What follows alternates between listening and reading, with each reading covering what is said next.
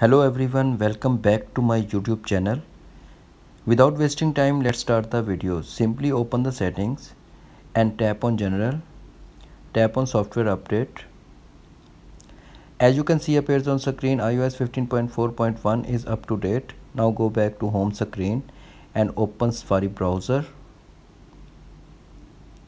Type on search bar betaprofile.com and tap search.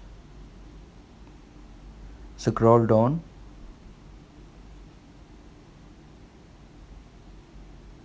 As you can see appears on screen iOS beta profile 15.5. Tap on install profile, tap on install anyways, close this and go back to home screen and open settings again. Tap on profile downloaded. As you can see top of the right corner install, enter your iPhone passcode and tap again install. Restart required, restart or not now, and tap on done. Go back to settings and tap on software update. As you can see download and install, enter phone passcode.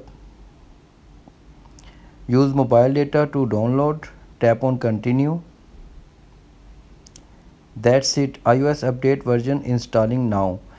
Hope this video helpful for you. If you need any help about iPhone, you can comment me. Don't forget like and subscribe. Thanks for watching.